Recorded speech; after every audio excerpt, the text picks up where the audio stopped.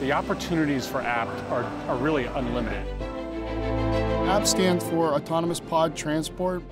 Anytime you've got logistics that have to be moved securely, efficiently, and quickly, there's an application for APT. The APT family of vehicles is a scalable, all-electric family of vehicles aimed at unmanned logistics. The aircraft takes off vertically and then quickly translates into an on-wing condition.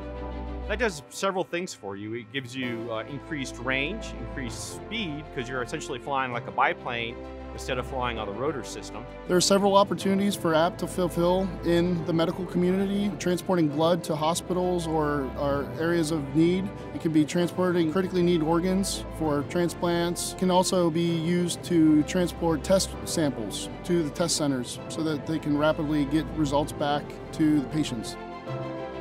APT is not just a vehicle or an aircraft, it's a system of systems, so it has to be integrated into logistics networks. It's a fully digital aircraft.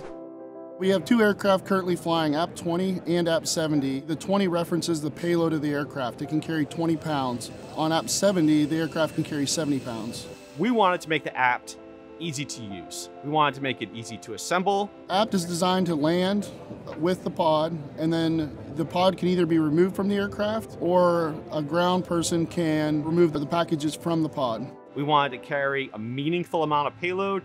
We wanted to have it carry that meaningful amount of payload over meaningful distances to be able to get life-saving supplies, whether they're medical or food or water, from the point of origin to where they're needed. It's very exciting to see the progress we've made on APT. It's unconventional for Bell. It is a VTOL aircraft, however, it's at a scale that we haven't worked at in a while. It has unique challenges that we don't experience on some of the other aircraft, so it's a new challenge that we are taking on with a lot of passion and really enjoy it.